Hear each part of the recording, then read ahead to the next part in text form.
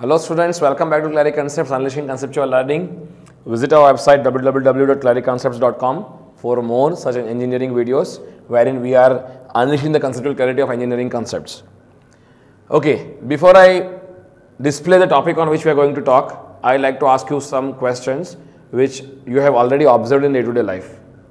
Do you know how does water travels from the ground till the top of the coconut tree? Because you might have seen the coconut fruit comes at the top and which has water filled within it, and the water is going from the ground, right? And we know that if I want to transfer the water from the groundwater tank at my house to the overhead tank, it is not going by itself. I have to deploy pump for that. Now, do you think there is any pump here? No pump at all, right? But still water is climbing at such a great height. What is the reason behind this? This is the natural process happening. If you look at this, another example, this is a kerosene stove. You see the stove, the flame is on the top portion and the fuel is filled in the bottom tank. The kerosene is filled in the bottom tank. Now, how come the fuel is traveled upward? There is no pump over here also.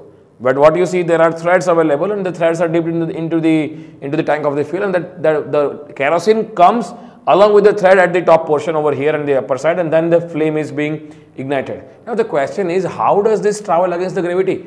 Kerosene is traveling upward, water is traveling in coconut tree case. Now how is this happening? There is no pump, right? The answer to this question is the phenomena called capillary rise and fall. In both the case which we have seen, the phenomena responsible is capillary rise. Now let us look at this, what is the phenomena. So before I move on to this explanation, I would like to show you one video which I have taken it from SCI experiment YouTube channel, and this